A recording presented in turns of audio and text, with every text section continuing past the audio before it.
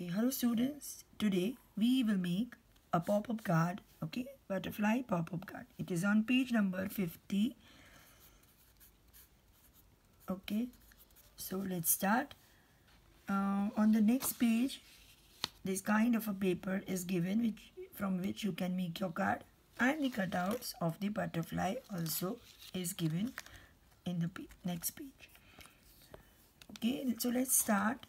Just take out slowly the two parts of the butterfly. Then you can see here the line. Just fold your card along with the knotted line in two parts. Okay, like this. Okay, now you can see here the two parts drawn, which are here. You can see here in the butterfly's cutout also. So we will stick our butterfly like this. Okay,